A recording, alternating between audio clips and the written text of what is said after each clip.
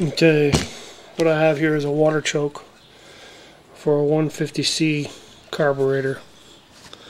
Belongs to a 1979 Triumph Spitfire. This is a spare carburetor that I had. So I have two sets of water chokes, so I kind of pieced together a couple of things, parts that I needed so I didn't have to order them, or things that were really hard to find, like this little pin right here. It was extremely difficult because when I pulled it out, if one was stuck in there so bad that it damaged it on the way out. So I managed to pick one up off the internet pretty cheap, along with this carburetor and a manifold, all for 150 bucks. So I got pretty lucky. So anyway, what I did is I took this whole thing apart. I'm going to put it back together. All you do is just do it in reverse. It's really simple. The trick is making sure you clean out everything really well. I went ahead and I pulled this plug because these holes that are right here on the side that go inside this plug were not showing through these holes here like they show in the manual. They were actually hidden, so you couldn't even see them. So when I pulled it out so I can have those holes there and there. Plus it was pretty dingy and corroded and all that good stuff, so I'm going to clean it up.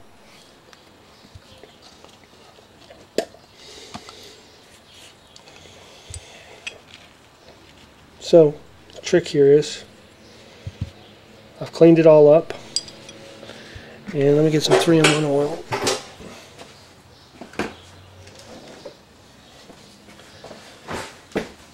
I've blown it out. I've put a bunch of brake cleaner, so it should be ready to go. So I'm going to start with this plug that I took out first to make sure I line up the holes with the back side. And the only thing really holding this thing in here is this rubber washer and this rubber washer. So when I took it out, I need to show you that when I took this thing out, obviously it's sitting in there like this, you know, with and you can see this brass part come up through the top. Well, since it is brass, you don't want to damage it at all. So what I did is I took if I can find it here, I took a drill bit and I took a washer, alright, and I put that washer right on top of that brass fitting. Hopefully you can see that. So then I took that drill bit down through the top here at the top hole, and I put it on top of that washer to protect that brass bit, because you don't want to damage it. Otherwise that needle that goes in there won't slide in and out nice and smoothly. So I did it just like that, and then I took a hammer and I tapped on the top of this. Now when I say I tapped, I literally tapped, and it came out nice and gently. Don't have to hammer the crap out of it. If you do, once again you'll mess up that brass. So what I'm going to do is I'm going to go back in the reverse way, and I'm going to tap from this side. Just make sure I have my holes lined up first. I'm going to make them flat here. Hopefully, yeah.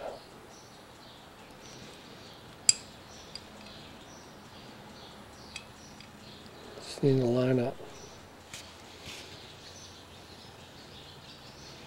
They don't have to line up perfectly, but they do need to line up.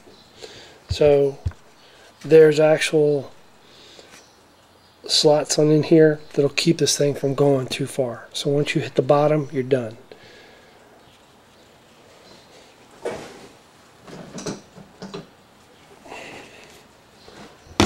I'm going to use a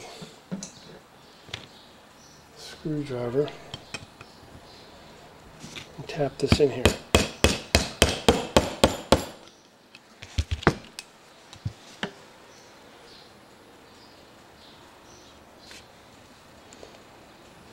think I'm almost there. It doesn't take much.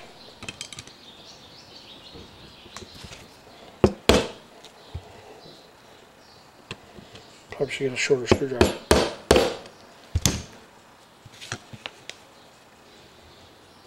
Okay, so we're in there. There's also a little ridge right here where the brass comes up to it. It nestles up right behind it, so you can't go any further as well. So it lets me know I'm in the right spot. You see it that way. Okay. Another thing that I did is, obviously you've seen some other videos online, is I went to, when I took this off, the first thing I did was I checked the back of this to see if it was concave, which means that if you're holding it flat, it goes like this on the back side of this thing. Alright, sure enough, when I had took some sandpaper, I took some 400 grit sandpaper just to test it, just lightly, and I laid it flat on the table, and then I rubbed it. And when I did, only thing that was coming clean is around the edges. So it took me, it didn't take long, 10-15 minutes, and I did it in different directions, but just a flat surface and some sandpaper. I did use 120 grit to start. That helped get all that aluminum nice and flat, and then I used a 400 grit just to make sure that it was a little bit smooth and there wasn't any grooves in it. So now it should set really flush right against the carburetor right here. Okay, so I shouldn't have that concave problem. And I see tons and tons of stuff on the internet about my engine's running rich. Well, that's exactly what was the problem with my car. It was running so rich that I can't even come close to getting it to stop using a lot of gas. I mean, even though it's running and driving, I couldn't get it to go any less. And so this was the thing that I'm gonna hopefully will solve my problem. So now that I have this in here, now I'm going to I cleaned this piece up here. This has the spring on it, which is here somewhere. There it is. The spring goes here. It goes in this shaft on this other side. Okay. So what I'm going to do, put just a little bit of oil on it, just because it's got to slide up and down in that shaft. So I put just a little bit of 3-in-1 oil because I cleaned the inside of this thing out with brake cleaner. And so I want to make sure everything has just a little bit of lubricant on it so that we don't have an issue. But this spring goes right down in there like this, and this goes right into that opening right through here. Hopefully you can see that with that flat piece sitting up. And as you can tell,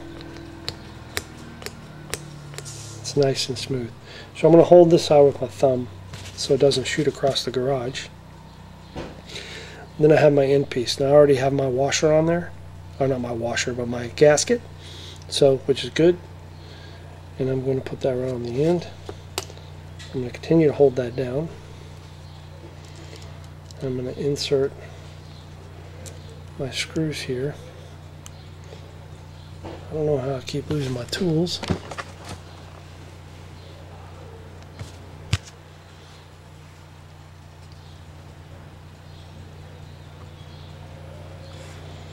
Put this in here so that end doesn't pop off on me.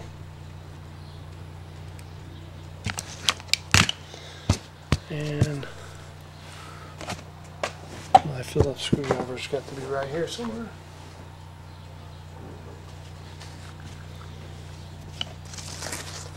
It's blending in with the table.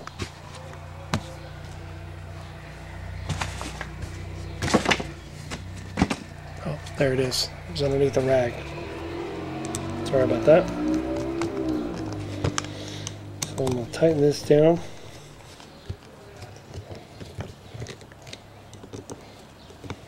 You don't want to go too crazy because this whole thing is made from aluminum.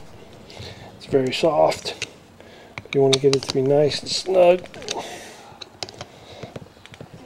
because you don't want there to be any leakage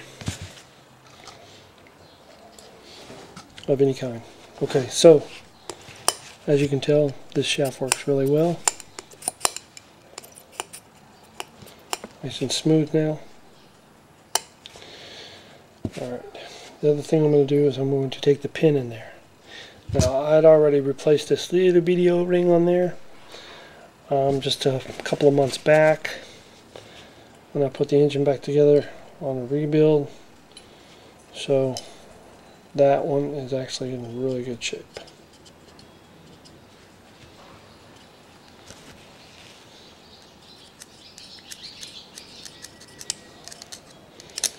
And just for giggles,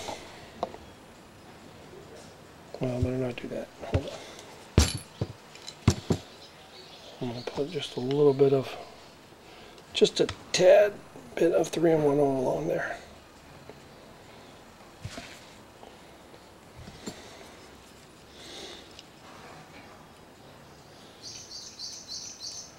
Slide it down in here like that. And that way that shaft goes in there. So this rides down inside that tube nice and easy. It goes all the way to the bottom when the choke is fully hot. And closes. And it sets on a seal down in here. Now, the next thing is we're going to put together is this. Works nice and good.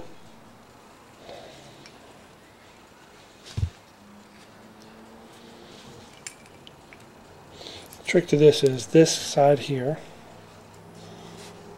right there, has to sit in the mouth of this pin that we just put in, and this side here, right there, has to sit in the mouth of the first pin that we put in with the big spring on it.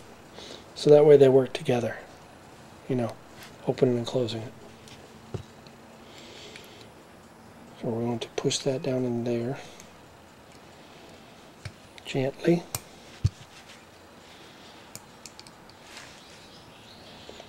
Shouldn't be anything in the way. Alright.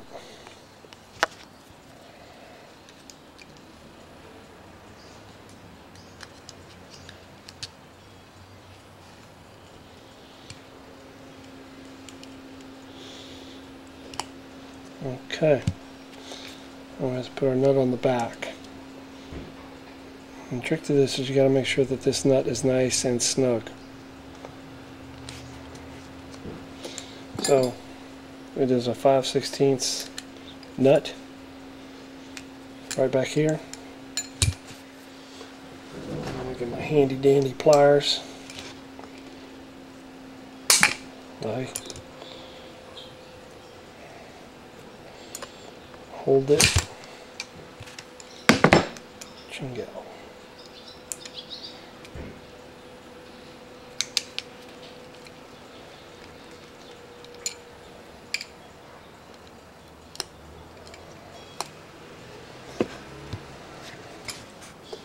I have to get another pair of pliers. So one I have might be a little bit too big. I used channel locks a while ago to get this off, but I have my channel locks holding my light up.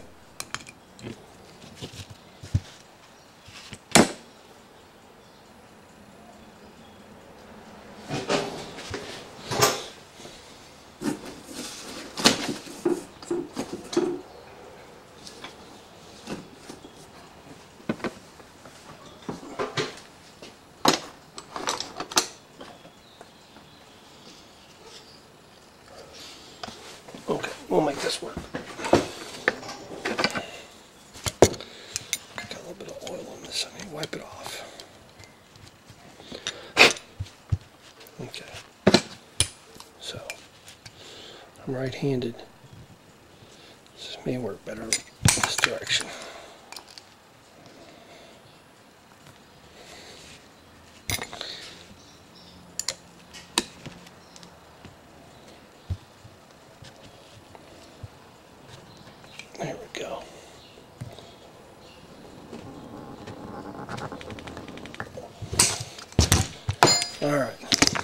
bounce it around a little bit. As you can see, everything works really good. Hopefully you can see that. Let me put my headlamp on. Flash my light inside there.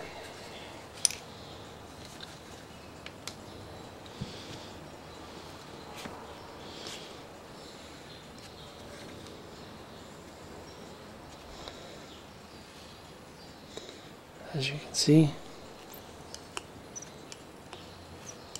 everything works nice and smooth. The spring and the shaft that goes down and blocks it off. And it goes all the way in. Okay? Alright.